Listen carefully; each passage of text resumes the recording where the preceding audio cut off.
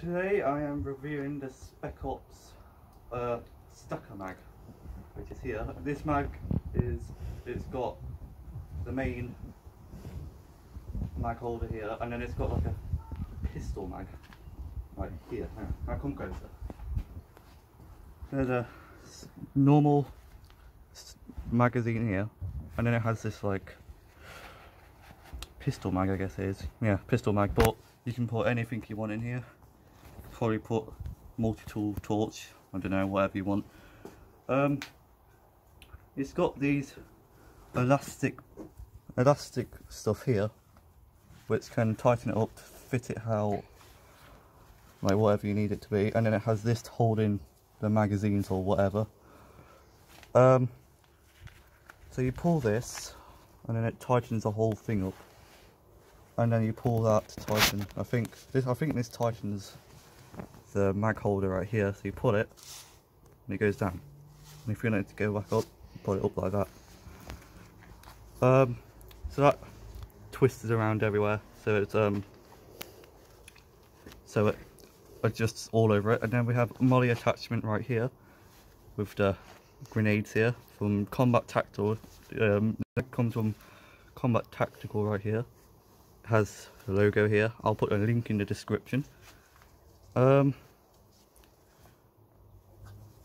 This video is going to be short anyway, because there's not really much to review here, but hey ho, at least it's a video.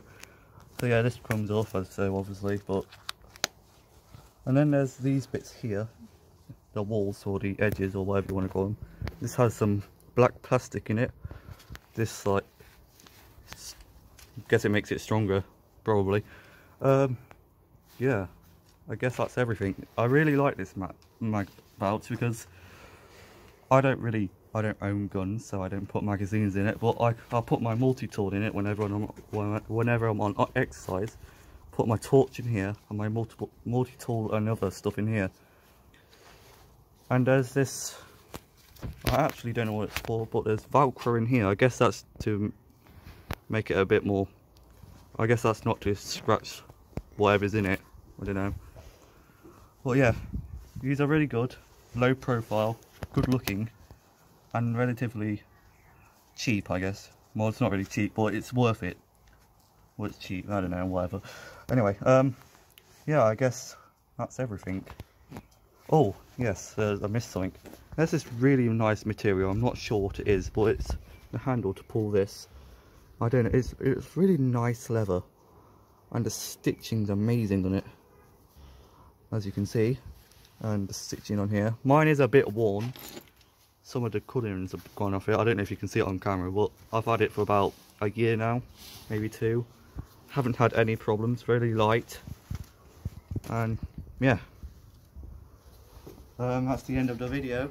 If you enjoyed the video, like and subscribe.